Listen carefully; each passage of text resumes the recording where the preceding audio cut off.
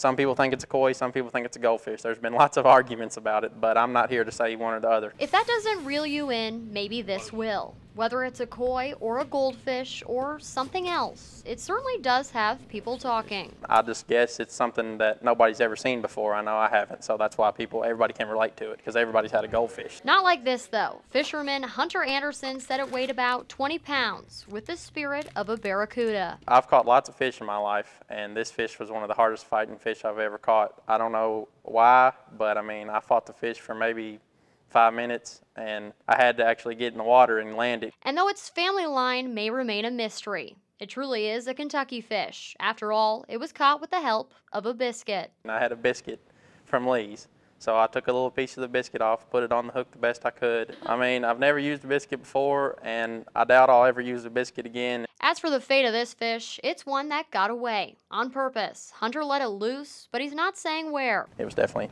an experience. Covering the news in Boyle County, Eleanor Buckley, LEX 18 News.